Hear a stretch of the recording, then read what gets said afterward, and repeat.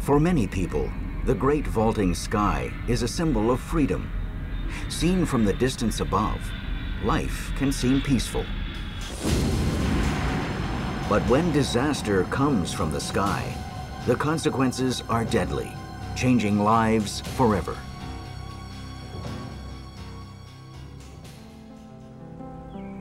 (1968). Bradford, Pennsylvania is a thriving community surrounded by rugged beauty, forests, rivers, and valleys. Most of the area around here is woods. We're part of the Allegheny National Forest. There's a lot of private wooded areas around here. Located 300 kilometers northeast of Pittsburgh, Bradford, Pennsylvania is a prosperous city.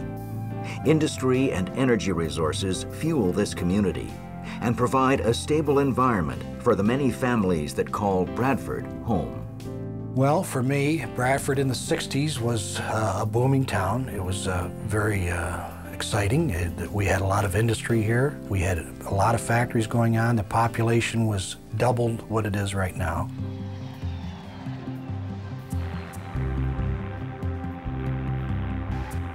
In 1968, Bradford is also a busy center for air travel. Allegheny Airlines Flight 736 is a passenger flight from Detroit, Michigan to Washington, D.C., with stops in Erie, Bradford, and Harrisburg, Pennsylvania. Flight 736 is serviced by the reliable Convair 580. It was a very nice airplane. It was high-powered, had a good power-to-weight ratio. Our pilots really liked it. On the night of December 24th, 1968, Flight 736 arrives late in Erie, Pennsylvania. Passengers board quickly, anxious to get on with their Christmas holiday travel. Susan Wyand is one of the passengers on Flight 736. A secretary at St. Vincent's Health Center in Erie, Susan has booked one of the last possible flights in order to meet her family for Christmas in Washington, D.C. Our family was trying to get together for Christmas. My oldest brother and his wife lived in Washington, D.C., and my parents had already gone down to visit them because they had a new baby. And I was to be godmother to that baby on Christmas Eve. Also on board is Dr. Frederick Dankmeyer, a resident eye specialist at the Mayo Clinic. He is rushing to the side of his mother, who has just suffered a heart attack. Flight attendant Rita Boylan ensures that passengers are comfortable before the airplane departs. One couple traveling with their 2 teenage children were separated. She and her daughter were asked to move to a different part of the plane for balance. They were an Erie family. For young Kathy Angel and her family, a simple change in seating arrangements will prove to be life-altering.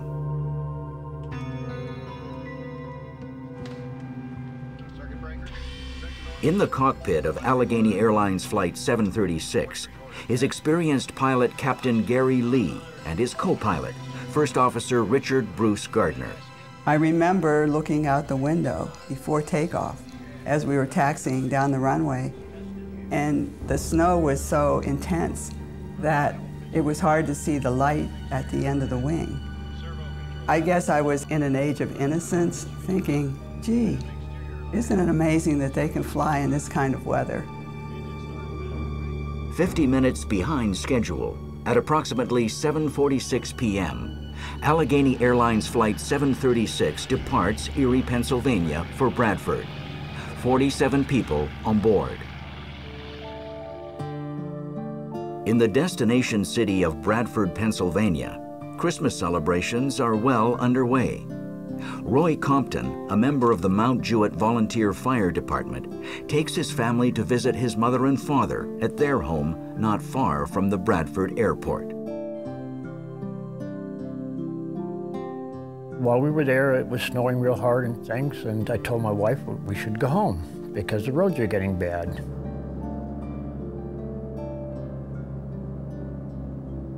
As Flight 736 nears the Bradford airport, Captain Lee and First Officer Gardner prepare to perform a standard but relatively outdated VOR approach.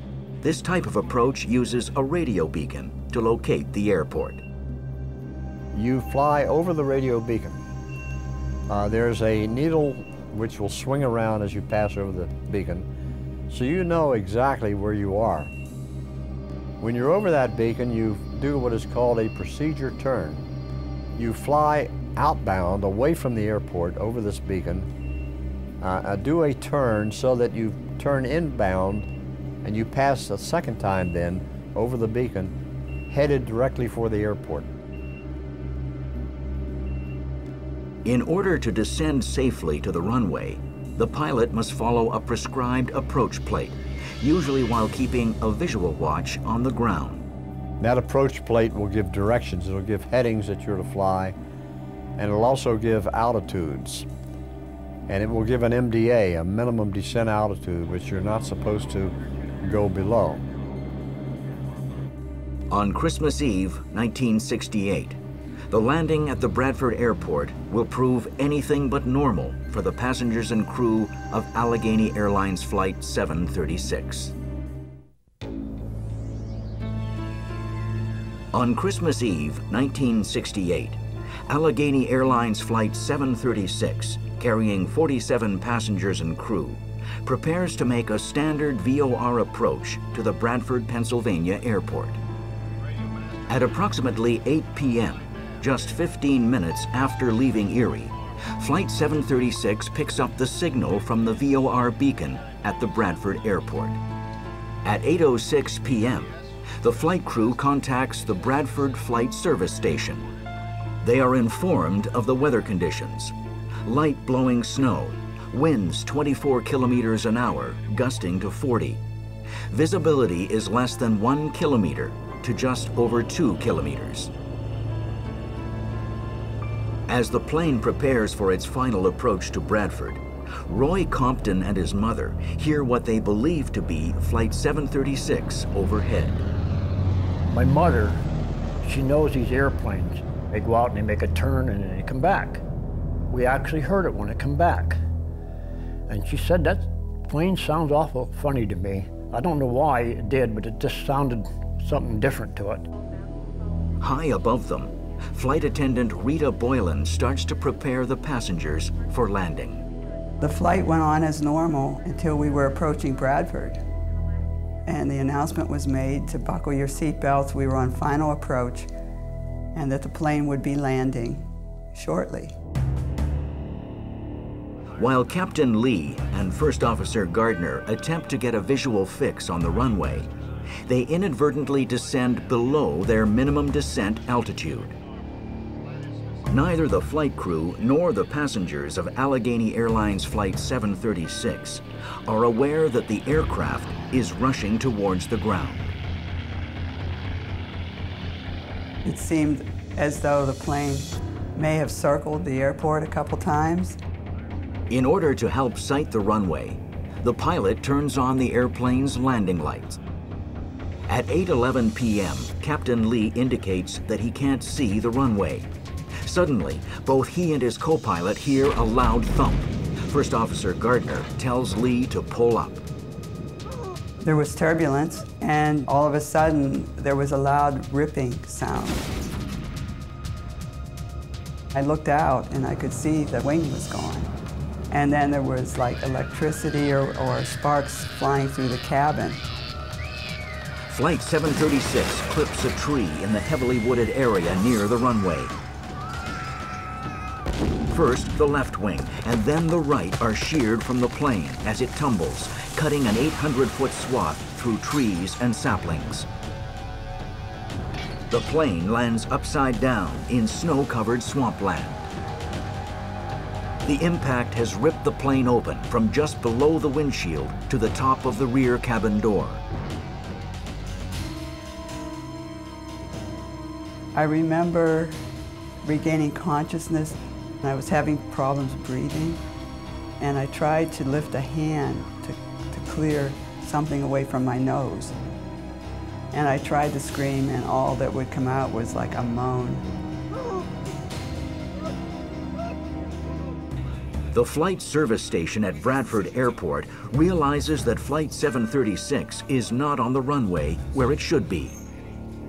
When the airplane crashed, no one was really certain that it had crashed. After failed attempts by both Erie Approach Control and the Bradford Flight Service Station to contact Flight 736, a search and rescue mission is called. Meanwhile, the survivors of the crash are doing their best to stay alive. It's my understanding they used whatever they could find, pillows, luggage, to build this fire because it was very, very cold.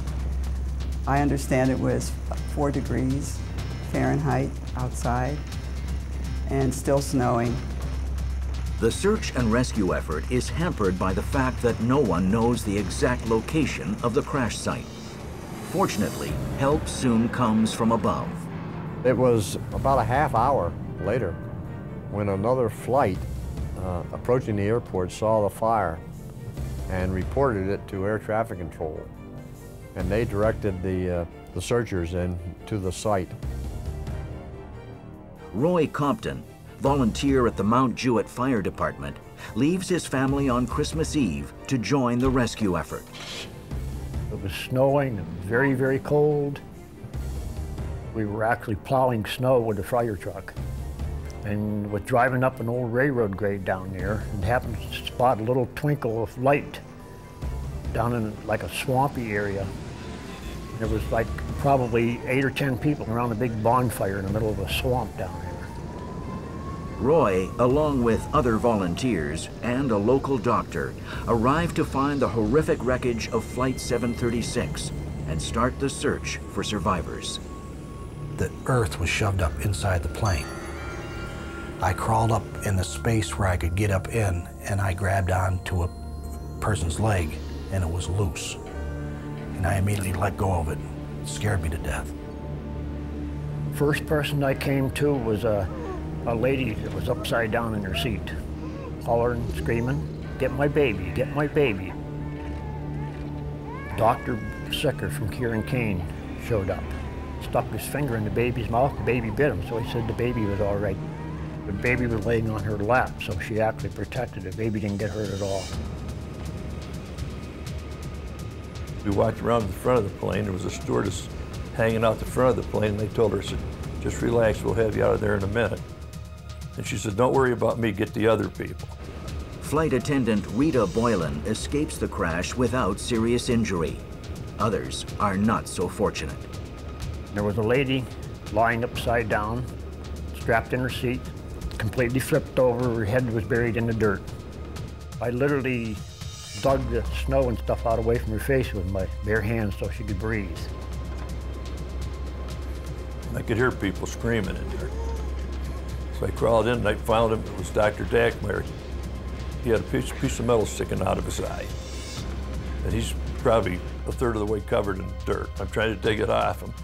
I'm trying to pull him out and I can't pull him.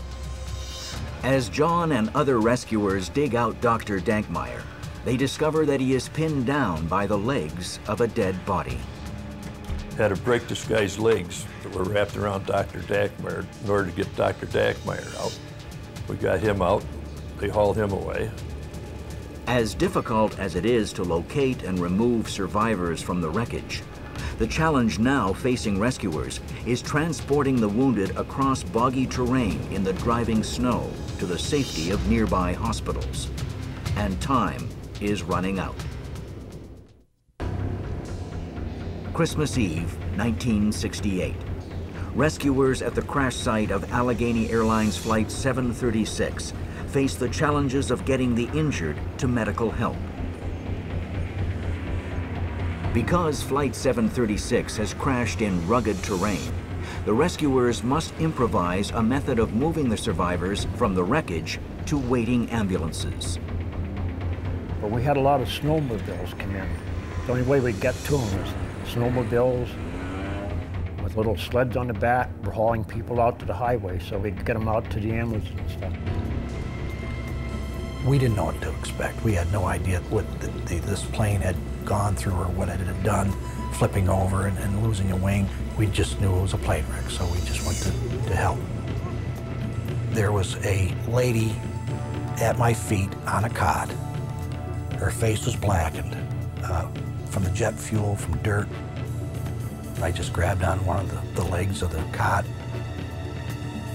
I remember trying to get through these swamp holes and falling in them. And I would fall in one and we'd lose balance, and then someone else on one of the legs would fall in one. And finally we got her to the railroad grade. Susan Wyand, still trapped in her seat, is helped by one of the rescuers. The gentleman came back and tried to pull me out by reaching under my arms and tugging. He was unable to move me and realized that the seatbelt was still fastened. And he reached down and unfastened the seatbelt, and they pulled me out by my shoulders. The next thing I remember was becoming conscious, I guess, around a fire that survivors had built. I was tied to a toboggan which was hitched to a snowmobile and taken out of the area to an ambulance that was waiting on the road. I remember hearing one of the rescue workers say, "I think we ought to take the kids first." And I thought, I hope they think I'm a kid.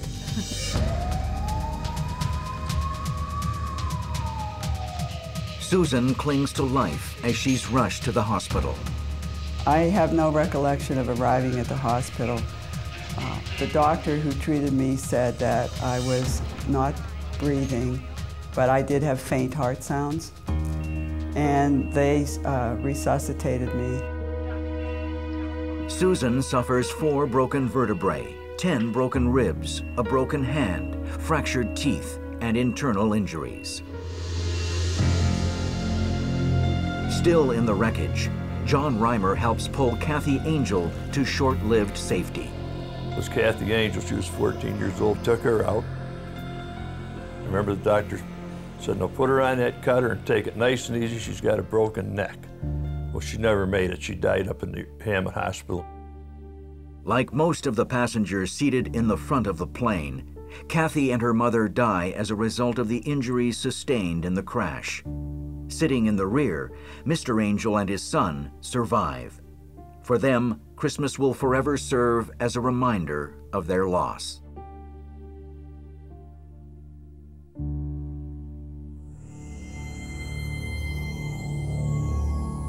Christmas morning, 1968, reveals the full extent of the tragedy.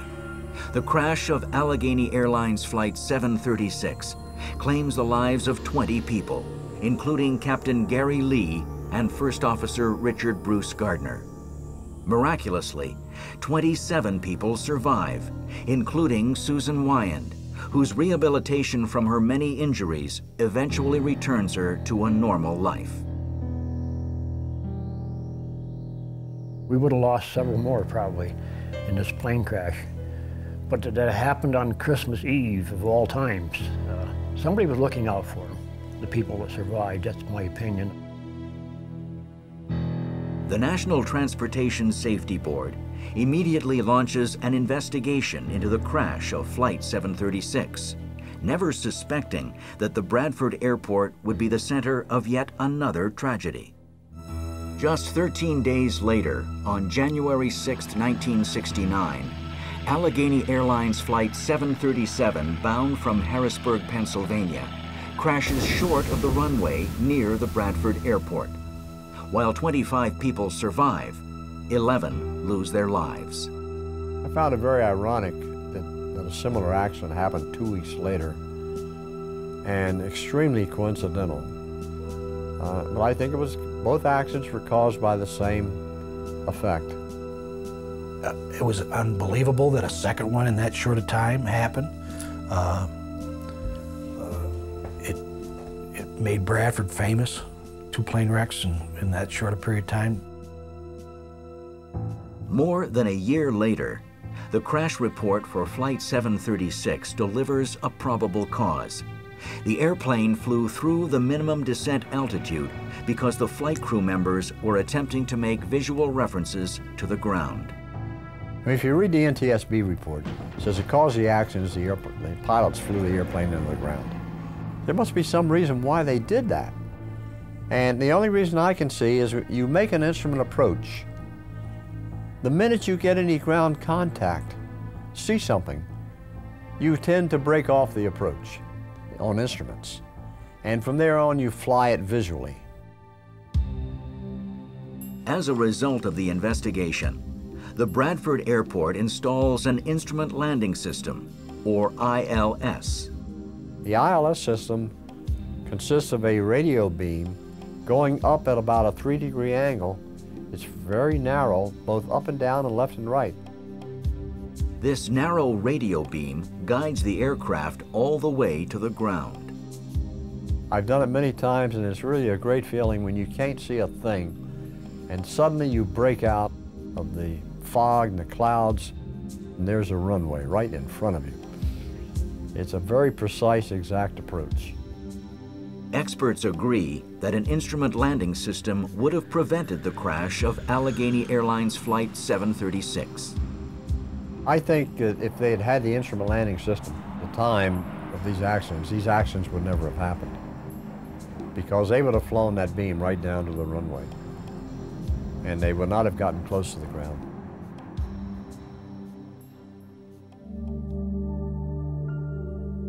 There is no memorial to those who lost their lives, but rescuers, survivors, and the loved ones of those who died can never forget the events of Christmas Eve, 1968. To this day, I can remember that baby crying and those gentlemen going at that plane, trying to get into that plane. My thoughts are mostly with those who didn't make it, and how that must have torn their families apart that Christmas and every Christmas to follow. 12 years earlier, and thousands of kilometers north in the Canadian Arctic, an RCAF transport plane takes off for Montreal. A flight plan has been filed, but it never reaches Air Defense Command, in charge of protecting northern skies against the threat of Soviet invasion. This flight will set in motion a series of events that will also bring tragedy from above.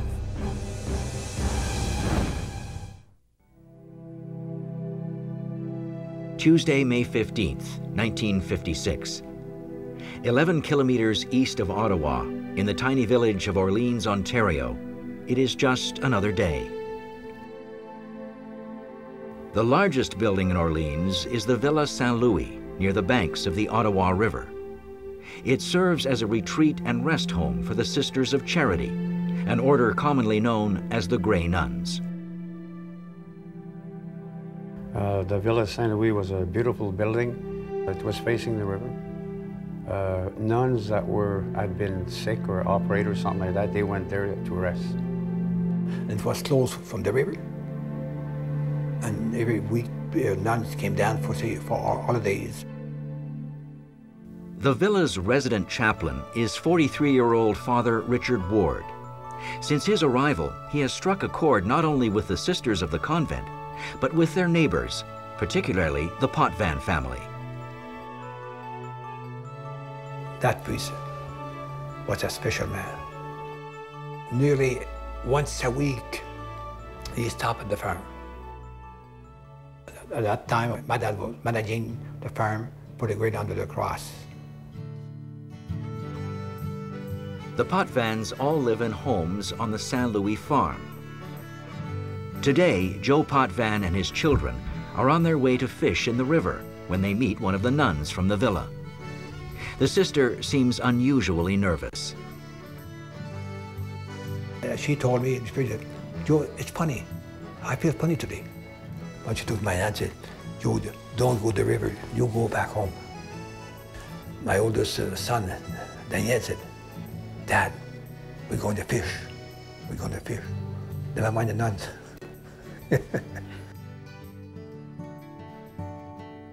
Many of the convent residents are elderly, and some are recuperating from surgery.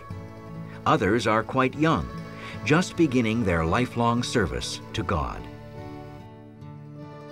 Sister Andrée Bernard is just 22 and has yet to pronounce her perpetual vows. She works at the infirmary at the Order's Mother House in Ottawa with Sister Ernée. Oh yes, I knew most of them because we had 4 of the younger ones there that were helping us during the summer. And those younger ones had gone for their holidays in New Orleans. Sister Ernée's aunt, Sister Sainte Croix, is also spending holiday time at the villa. She is joined by 27-year-old Sister Mathilde de la Croix, who has just returned from service in New England. Sister Laura Barbeau is a student nurse at Ottawa General, owned and operated by the Grey Nuns. She is looking forward to spending time at the Villa Saint Louis. We had 3 months of classes and then 3 months on duty. And we were scheduled to leave that evening for our 2-week vacation at the villa. At the last minute, however, the trip is postponed until the following morning. The rector of the La Salle Academy came and asked our superior of the time if we would like to have the young men from the academy come to give us a play at the hospital. And as we were going on vacation anyway, well, we said yes. For Laura Barbeau, it will be one of the most important decisions of her life. Tuesday, May 15th, 1956, 9:30 p.m. A 4-engine RCAF North Star approaches Montreal. It has been filing position reports every half hour since leaving the Canadian Arctic earlier in the afternoon. None of these reports have reached the 445th Squadron, monitoring the skies from CFB uplands near Ottawa. The spread of communism in the decades since World War II has been seen as a real threat to Western nations, Canada included. Like squadrons across the country, the 445th is on 24-hour alert, with 2 of its new CF-100 fighters ready to take off at a moment's notice. The CF-100, it was the first fighter built in Canada and designed by Canada. The CF-100 was air defense interceptor to protect against the threat of Soviet bombers coming across the north. At 9:30 p.m., CFB Uplands detects the North Star transport on its radar. Unaware of its flight plan, ground control cannot identify the aircraft and immediately orders its 2 standby CF-100s into action. Firstly, we'd have to identify it if we thought it necessary. If it wasn't necessary, it was our job to shoot it down. One of the fighters is piloted by 25-year-old flying officer Bill Schmidt. 20-year-old Ken Thomas is his navigator. Ken Thomas, he was what people would like to think of as typical boy next door. A really, really nice kid. He was engaged to be married within a couple of months. Within minutes, the 2 RCAF fighters intercept the unidentified aircraft. Ground control is relieved when it turns out to be one of their own. One of the CF-100s returns to base. Bill Schmidt and Ken Thomas report that they have excess fuel, which they need to burn off before landing. It is the last transmission they will ever send. It's always better to burn off some fuel before you land. Makes the landing much easier when you don't have a full load of fuel on board. It seemed routine initially, and then the radar ground-controlled DCI operator lost radio contact with them. There was no warning calls or any indication that there was any aircraft malfunction prior to that, the aircraft disappearing off the radars. It is 10:15 p.m. Like most of the residents of the Villa Saint-Louis, Sister Louis Auguste is in bed. She is a former Mother Superior who has been convalescing at the convent for the last 8 months. Father Richard Ward is still up. He hears an unusual sound outside that he recognizes as the whine of an aircraft approaching very quickly.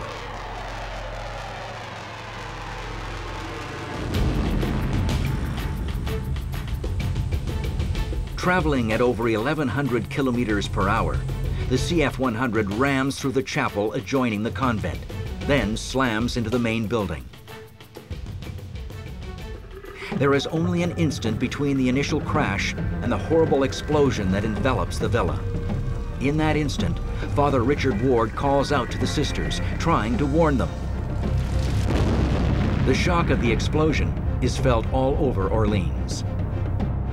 All of a sudden, there was one hell of a bang.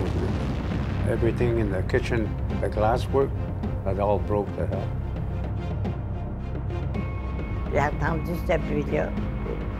And I heard the noise and went to the window to look at the flames. We thought it crashed in the field. We didn't know. We were looking at the fire and we were hearing people yelling. We thought it was in the forest.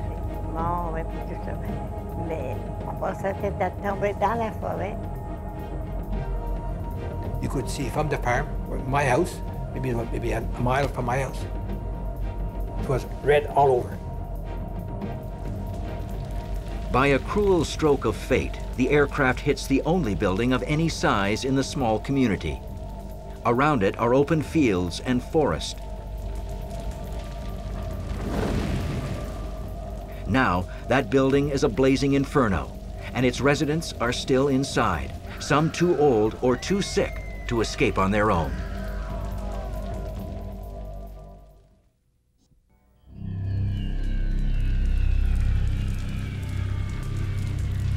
Tuesday, May 15th, 1956. Just after 10:15 p.m., a CF-100 fighter jet on a routine mission smashes into the Villa Saint-Louis, a retreat for the Order of Grey Nuns. Inside the building, Sister Louis Auguste's world erupts around her. At first, I thought it was a bomb. I think everyone on the top floor must have been burned. Many on the ground floor were also unable to get out. I just had time to run to the aid of some of my companions, some of whom were invalids. Helped by another sister, I transported one of the sisters to the exit. Blinded by the thick smoke, the nuns can only feel their way along the walls, searching for escape. Some of them were not well and probably had taken medication also before they went to bed. So others went to try to wake them up. Outside, neighbors hurry to the villa to help. Real Rainville and his brother-in-law Lawrence Barber are among the first to arrive. There was no fire escape or nothing like that, so we tried the back door, and there's no way, it was lock solid. So that's when somebody got on Lawrence Barber's shoulders, and he managed to break the window, went in and opened the door for us. The men begin pulling terrified nuns from the building. One of them is Sister Saint Croix. My aunt, she had tried to take the corridor, but when she opened the door, she burned her hand on the doorknob, and then she went to the window, but there was a screen. She couldn't get out by herself, so the men just got one on top of the other and pulled her out. She had burn on her hand, on her arm, and her face, but besides that, she was okay. Some of them were heard banging on the doors upstairs. The door upstairs must have been locked, and we could hear them scream something awful. One of those calling for help is Sister Marie de Martyr, trapped near her third-floor window. Yeah, I kept yelling, break the screen, break the screen. And she finally broke. It fell down. She put her feet out of the window, and she was sitting like on the ledge, and then she let herself go, and she was coming down, not in a sitting position, but her rear end first, you know. And honest to God, when she hit me, it was just like being hit by a freight train. Sister Louis Auguste has managed to escape the burning building. Although seriously injured, she is still more fortunate than those left inside. We saw some nuns falling inside. They didn't want to get out by the window. There were lots of people who were saying, "We are going to catch you," but they didn't want to jump by the window. When I went to the front to try and get into the door, it was our only chance. It was impossible anymore in the back. And the fire was coming out of the front real bad. And that's when I saw Father Ward laying about 150 feet in front of the building on his stomach. I thought it was one of the pilots at first. Several men answer Real's cries for help, including Wilfred and Joe Potvin. We brought him near the river, and he passed away maybe 2 minutes after. And I took him, he died in my arm.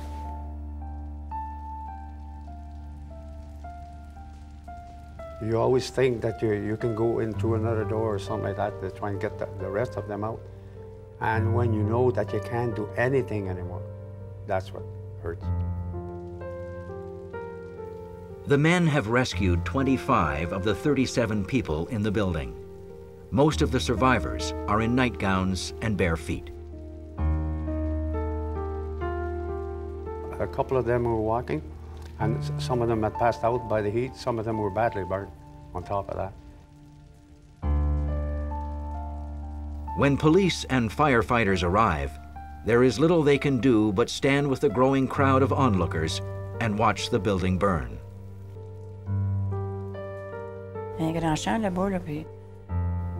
There was a big field there and a big crowd. It was very They were exclaiming, "Ah," because the fire was so high, and it was so big. Among them are the Simards, sisters of one of the nuns, Mathilde de la Croix.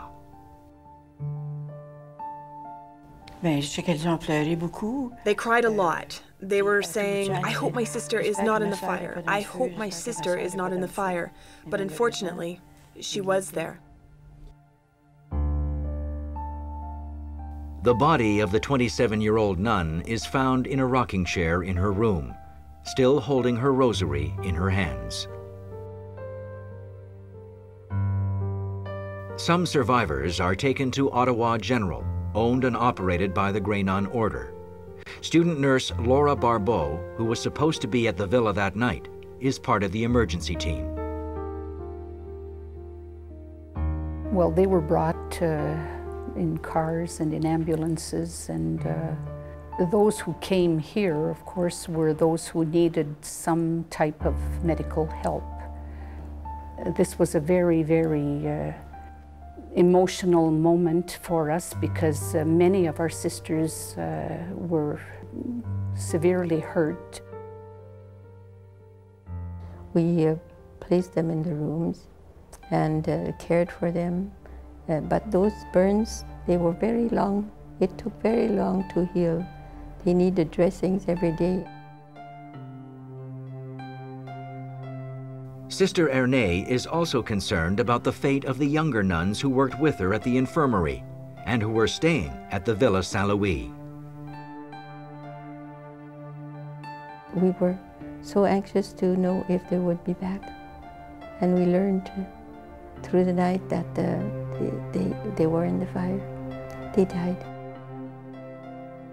One of them, Sister Andrée Bernard, never gets the chance to take her final vows. Those without physical injuries are taken to a farmhouse not far from Orleans, where Sister Eliane Lalonde lives with 8 other nuns. A car arrived crowded with nuns, and one of them came in the house screaming. They were all in terrible, terrible shock.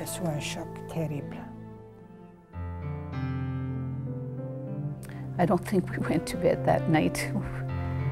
You know, even after everybody was settled in, we just spent the rest of the nights talking about it and wondering how this could all happen, how this plane happened to fall on the building was beyond our understanding because it was so close to the river and there was so much space around there that it was really unbelievable. The next day, the death toll is confirmed. 15 are dead. 11 nuns, the priest Father Richard Ward, 40-year-old housekeeper Aline Lapointe, and the 2 crewmen.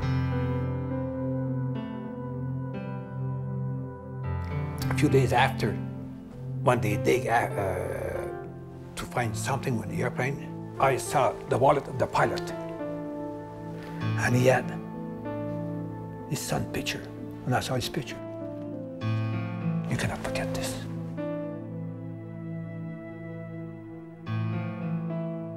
An inquest attributes the explosion to the CF-100's substantial fuel supply at the time of the crash. The cause of the tragedy is never confirmed, but Air Force officials have a theory. We can only assume that both crew members were incapacitated. The most logical reason for that would be an oxygen failure. Nothing else would go along with the scenario with no radio communication indicating a problem and neither crew member getting out of the aircraft.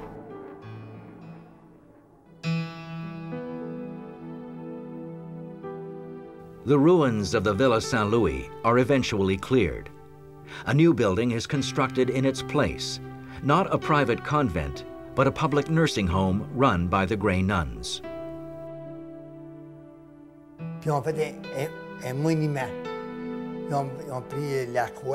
They've made a monument with the remaining pieces of the building, the cross, the brick, and it's still there in front of the building.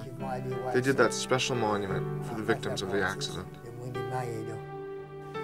C'est pour ça qu'on fait des monuments spéciaux pour les sœurs qui sont fait tuer. However, those involved in the Villa Saint-Louis fire and the crash of Allegheny Airlines Flight 736 don't need monuments to keep the memory of these tragedies alive.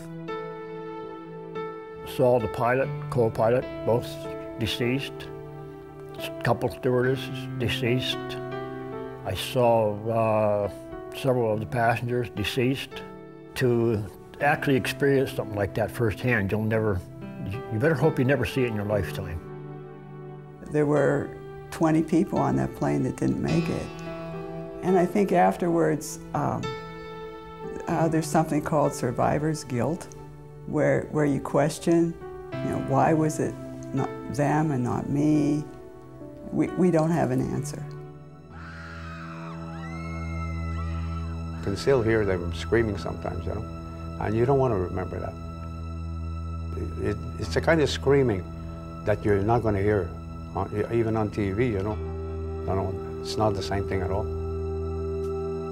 It was horrific. It was to see 16 years old, I never saw dead bodies. It was a horrible, horrible experience. It was to see that plane in that condition ripped apart, and the poor people who were survived, that I could see who survived. It was quite a shock. It was extremely tragic, but again, in faith, you have to accept these things. There's a purpose for everything.